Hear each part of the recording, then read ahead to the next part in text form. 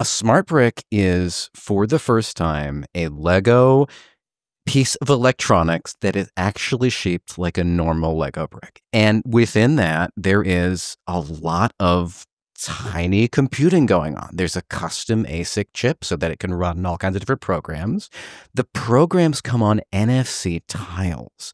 So this is, your tap to pay your credit card at the store. This is that technology baked into a 2x2 flat tile of Lego with the NFC tag in there. You put that on top of the brick, or you bring the tag near the brick, and all of a sudden this smart brick starts running a different program.